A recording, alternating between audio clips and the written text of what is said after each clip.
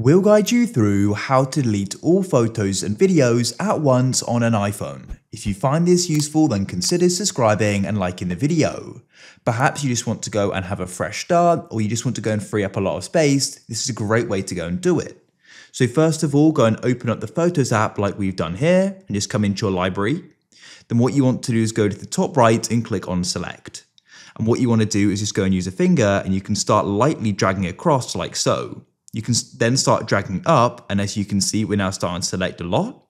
We've got 2,000 to do though, so doing this will take a while. So what you want to do is hold one finger on the screen, and you want to go and click another just at the top of your phone, around the clock area, like so, and that will take us right to the top. And as you can see, I've now gone and selected them all like this. And then what you can do is go and click on the delete button in the bottom right.